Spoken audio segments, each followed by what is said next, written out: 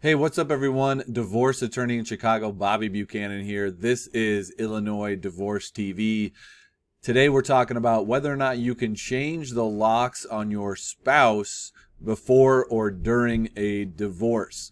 So let's assume that you and your spouse are living together in the house and things have broken down as far as the marriage goes, and your spouse decides that they're going to take some personal property from the house and move it out of the house. So while they're out of the house, you're saying, well, they can't come back in because if they do, they're going to take more.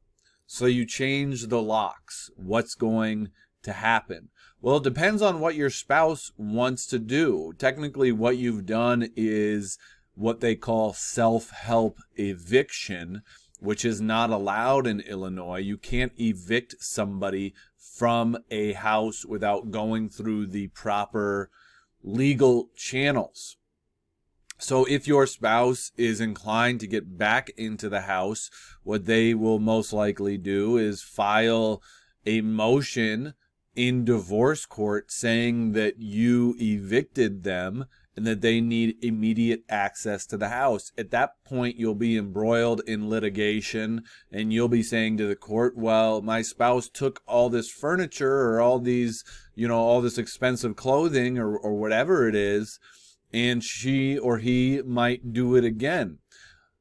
And the court will decide the exact remedy that should happen at that point. But most likely that remedy is going to be that your spouse does get to remain in the house and that none of the personal property is going to be removed from the house.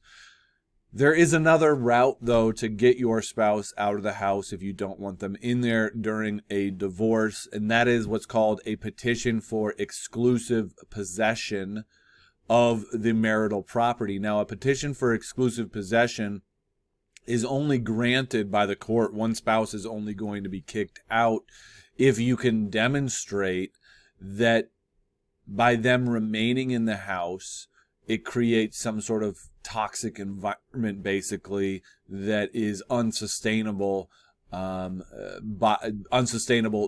the divorce proceeding. So you really have to reach a high bar of showing the court why exactly you both can't remain in the house together. You most likely see that in situations where there are children involved and it's getting very, very toxic in the house.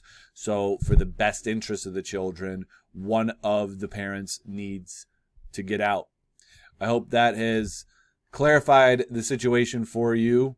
If you have any comments, let me know in the comments below. Questions, concerns, anything like that. I'd be happy to chat further. See you on the next episode. Talk to you soon.